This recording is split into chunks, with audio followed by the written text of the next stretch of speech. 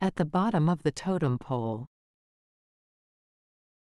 The idiom, at the bottom of the totem pole, is used to describe someone who has the lowest status or rank in a particular group or organization.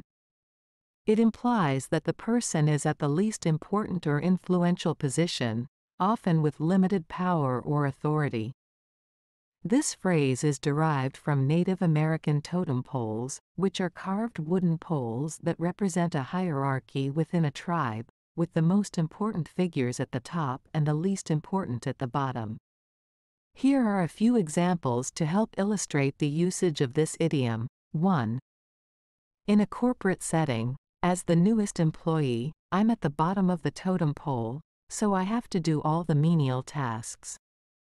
He had to start at the bottom of the totem pole and work his way up through the company. 2. In a sports team, being a rookie, she knows she is at the bottom of the totem pole and has to prove herself on the field.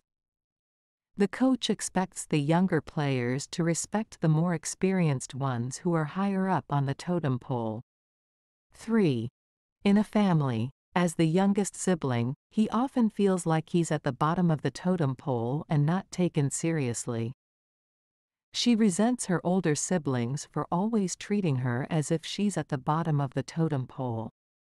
In all these examples, the idiom, at the bottom of the totem pole, is used to convey the idea of being in a low-ranking position where one has less influence, authority, or recognition compared to others.